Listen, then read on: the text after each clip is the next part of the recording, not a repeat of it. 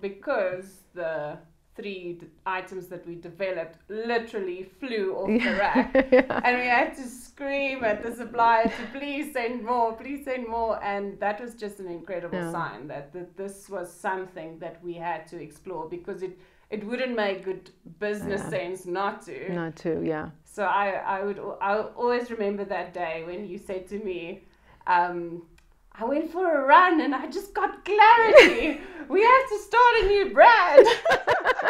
And I have a name for it. And I was like, wow, okay, sure, starting a new brand. Whew. Yeah. But I think that was such a good decision.